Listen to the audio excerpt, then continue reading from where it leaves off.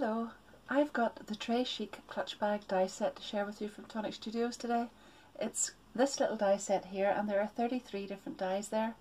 It's really cute, and I've already gone ahead and made two little bags, so this one was a real labour of love. I'll show you that up close in a second or two, but not only have I used a high gloss sort of mirror card there, the black card, but I've also lined this little bag. And this is the second little bag that I've already gone ahead and made, and I've used some speciality paper on here, and then a couple of these little dies that I've used. The little zip on the back and this little chain and tassel here are from another die set that I used not so long ago that I know loads of you loved. So I'm just going to go ahead and lift out the card that I've sorted out already. I've picked out some lovely colours and we'll just start making this bag. There's some lovely little examples on the front of the packaging there, but whenever you open it up there are full instructions inside, and it's actually really easy to put together, but it'll tell you up at the top here first of all how many pieces of each that you need to cut out. So this is the main die here, and you'll need to cut that out twice, and then you cut two bases. So I've got one ready here, and then I'm going to cut another one to put onto the bottom of that afterwards. And then we've cut two handles, but I actually cut four because I've used Craft Perfect texture weave card, and I thought this was a good idea just to strengthen that. So I've cut the two out, as you can see here, and then I'm just going to glue them together.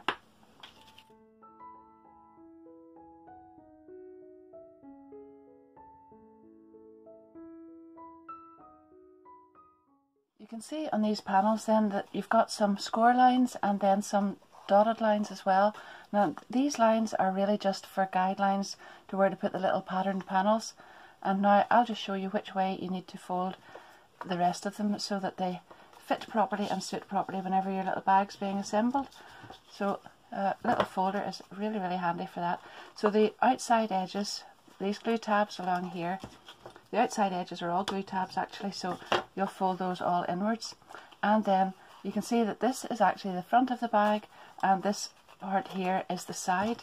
So fold that one back like that, so we've got a mountain fold there, and these two are then going to be valley folds. So you'll just fold in like this, again crease it really well, and then fold this one in as well, and that will give you the little part at the side of the bag where you're going to put the little die cut there.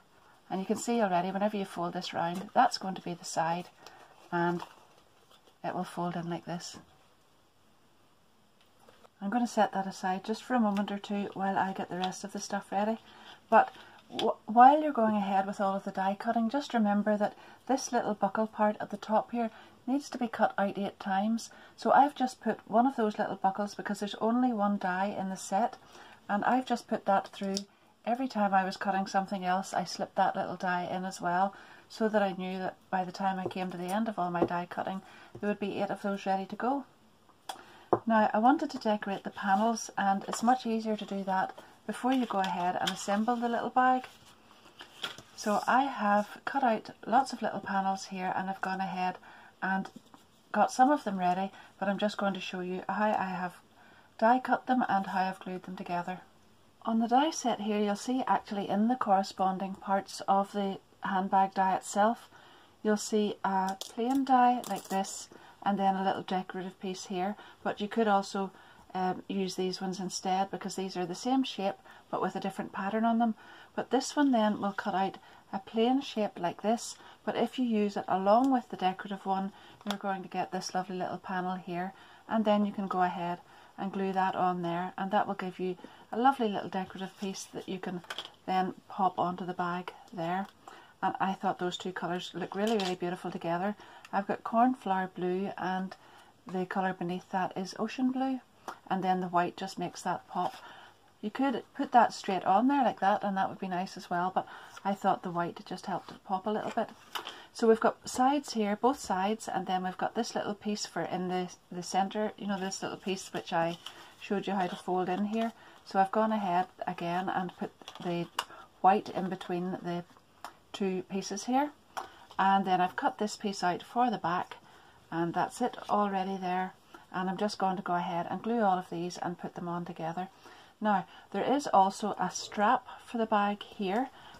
I have die cut that in cornflower blue, and on some of these other ones I have glued this one. I'll actually just show you here. On this one I have glued that down on the inside and then covered it with gold, and on the black I have actually put it right down on the outside there. But on this one I think I'd really like to put this on at the back and then put the little panel on over the front of it, so I will just trim that slightly before I do that.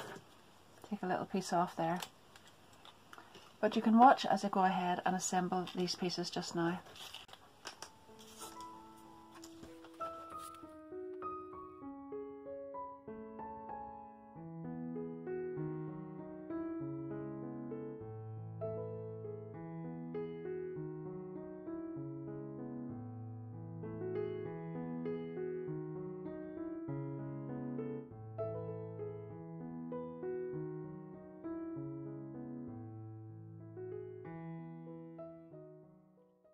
So I'm going to glue this on here and that piece on there, and then I'll do the same with the other one. And then I haven't actually cut my second one yet, but I'm going to put that on over the bottom there just to cover all those little glue tabs. You can see on this one how I've done that there and covered all the glue tabs on that one, and then on this one with the little cream piece.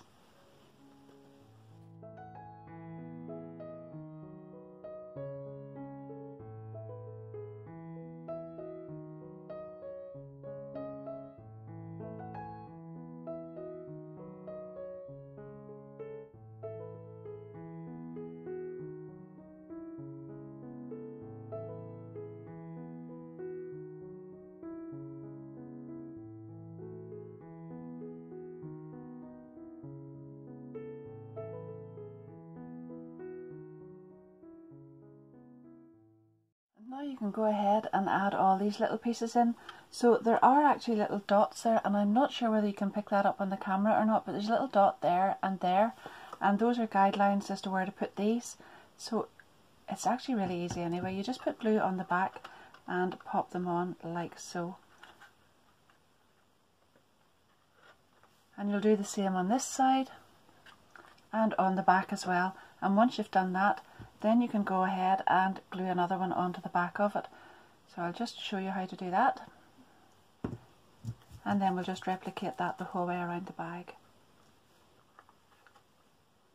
So you're just popping that in behind there and lining it up so that that covers the back of that, strengthens it and holds it nice and tightly on the other side of the bag, so it's glued on in here and out here as well.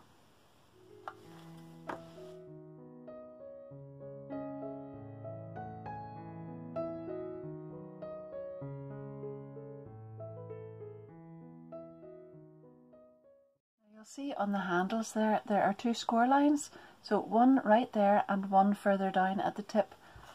Set it there, maybe you could see it better. So if I fold those back, what is actually going to happen is this piece, this little tab is going to get glue on it, and that will get attached on here.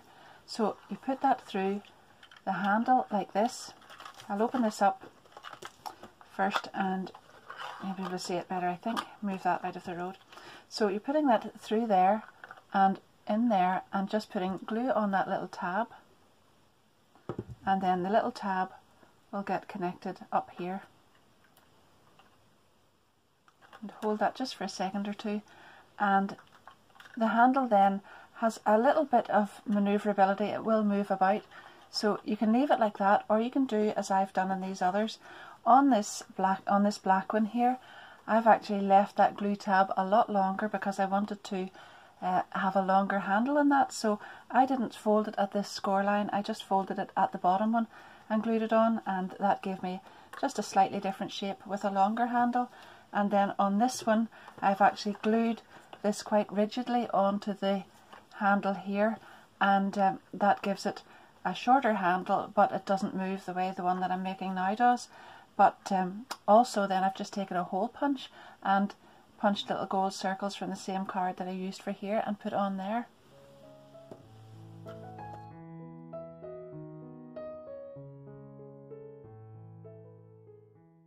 You know how handy I find little pegs, so they are absolutely great for just holding that, and I'm going to leave those on just for a moment while I make up this little bow. So I've taken this die and it cuts out the bow shape and then the little piece that folds over the centre, and then I cut this one out twice. And here we are. So I'm just going to fold this over. I'll put some glue in the centre here. I'll fold this over without actually, I'm actually only bending it round but not folding straight into the centre. So this piece is going to be left curved and not actually folded flat. And then once I've done that and that has taken, I can fold this bit over. So I need to put some glue on here, and I'll fold this one over and pop that right in there.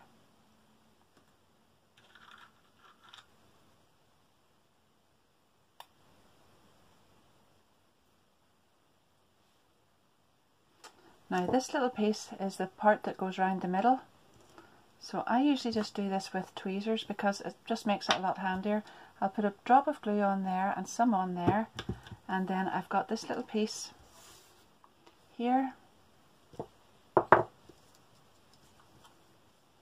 and I'll just pop it on here over the top there, bend it round, and there we are, right onto there. Hold it again with the tweezers, and I'm going to put that on here, but I also want to add the little tails on the back, so I'll glue those on first and then pop the lovely little bow right on top of that.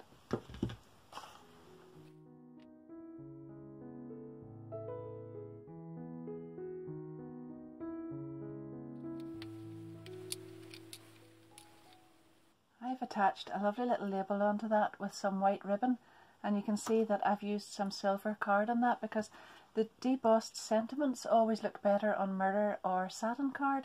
So I've used the oval one there with the stitching around it in blue, and then I've used this little oval which has also got stitching around it, and then I've used the little debossing sentiment on top of that. But there's also a little rectangular one that you could have used as well.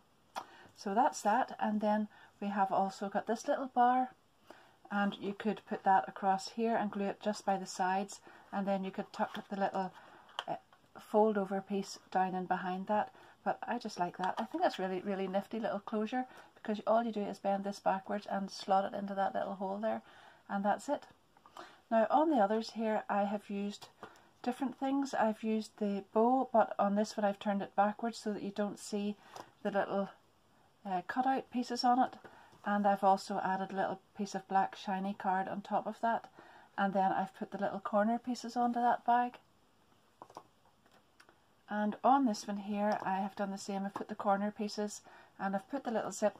Now I want to show you the other die set that I've used here, because this one is called Handbags and Lipsticks die set, and there it is, and I'll put the link down below to where I've used that. But those are flat 2D handbags in that one, but some elements from that can be used in this as well, and I really loved the idea of using that little chain and tassel on there. And then when you turn it over, I've used the little zip from that die set as well on there. 3 little handbags, and the possibilities are absolutely endless for that, because obviously you can go and have a look in your cupboard and see what you like and pick colours to match, or if you're going to give that as a gift to someone, you could make it in the colours that suit whatever you're giving, or just to suit whatever kind of handbags the person that you are giving it to really likes. And I think it looks totally different in all the different colours. And you don't necessarily even have to use that handle. You could actually use some ribbon on there as well, or you could use a little chain. But I thought that just gave a nice way of showing the different ways you could use that, by longer there and then shorter in these two, and with the little hole punch. Don't forget little things like hole punches as well, because they're really handy just for adding little details on. I also thought that I could have made this little bag and added some little felt flowers onto the front of that as well. It would have been really nice. There are lots of little flower dies and things, and there's some in this set as well that could be added onto there. So thank you very much for watching once again. Don't forget, if you haven't already done it, don't forget to subscribe and hit the notification bell, and give the video a big thumbs up if you have enjoyed it, and don't forget to leave me a little comment. And all my affiliate links for the products that I've used will be down below in the description. So thank you very much to everybody who uses those, and thanks very much for watching once again. Happy crafting. Bye bye.